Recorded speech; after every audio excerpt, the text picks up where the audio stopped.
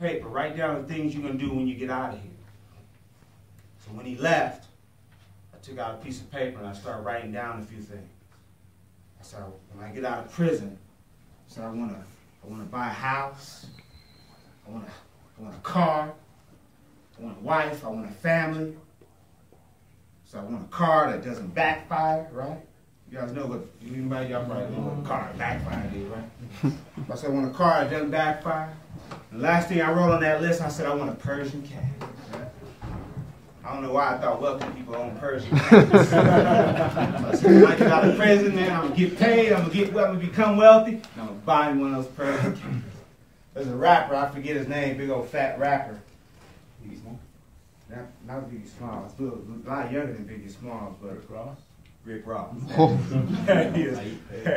But he was on the cover of some magazine, half naked, holding a Persian cat, ruined my image. Ruined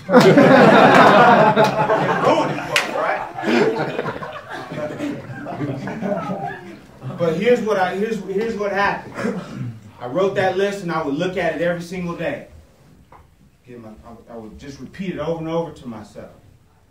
But when you guys decided, when Mr. Lyles told me, when he said, you know, what do you want to do when you get out of here? And I wrote that list. It was important that I was specific. It wasn't enough for me to say, I want to get out of prison. It's not enough. Because then what? What's going to happen when I get out of prison? Now I got to come up with a new strategy. I got to come up with a new plan.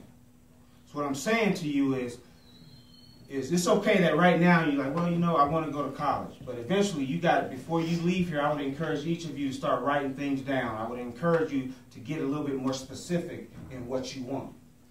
Because if you don't write that list, someone else can write it for you. And then you live in somebody else's dream or somebody else's nightmare. Right?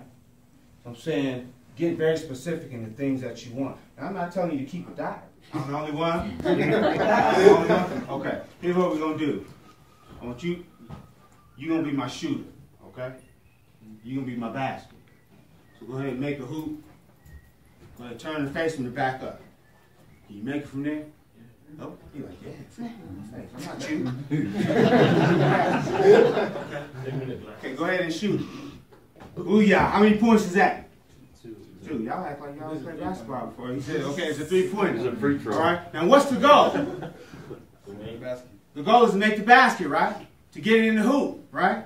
What's the goal in soccer? Get it in the goal, right? What about what's football? Get the ball past the goal line, right? Oh, go ahead and hold that.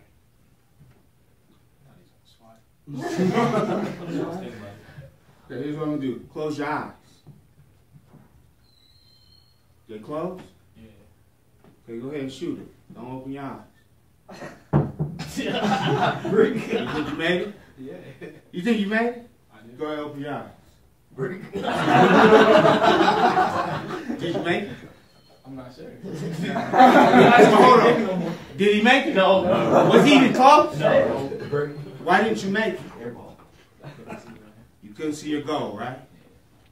You can't see anything, or you can't hit the goals you can't see. So I'm about to be out of here, but I want you to remember that. Write your goals down. Create a vision.